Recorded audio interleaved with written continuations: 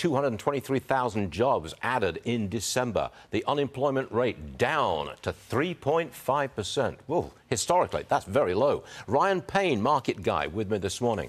The market seems to like this number. Do you? Stuart, just as much as I love your tie, I love this report. It pops. It pops, man. It pops? No, this is, I'm not even talking about this, and I don't want to sound Pollyannish, because sometimes I feel like I do, but, you've heard all these naysayers talking about how the economy is ready to fall off a cliff, and this is just further proof. You have strong employment. Now you have wages going up slower, which means inflationary pressure is going down, and that's what we've been waiting for. So it's kind of like the best of all worlds here when you think about the economy and you think about where the consumer is right now. If you have jobs still, your wages are going up and inflation's starting to come down. Like I've been saying all along here, this is a soft landing. This is what it looks like, and I think we're actually going to get it. The consensus amongst economists is that we are going to have some kind of recession, and they're all over the place, whether it's severe or not so severe.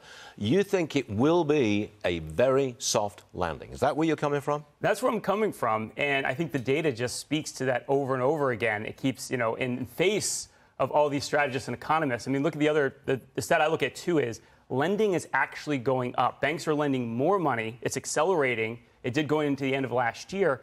When you have a recession, people start to dial back. You start to dial back lending, yet it's doing the exact opposite. So I think, all signs point to we've got a strong economy.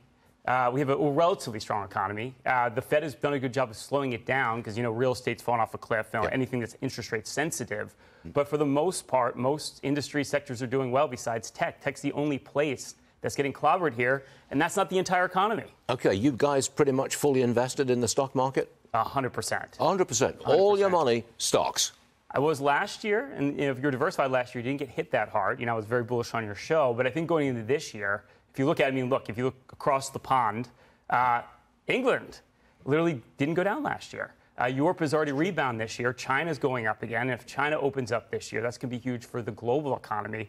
So there's just so many things can go right now that you got to have it invested in a global portfolio. You got to be in. You can't be sitting on the sidelines waiting, because once things don't settle down, they settle up.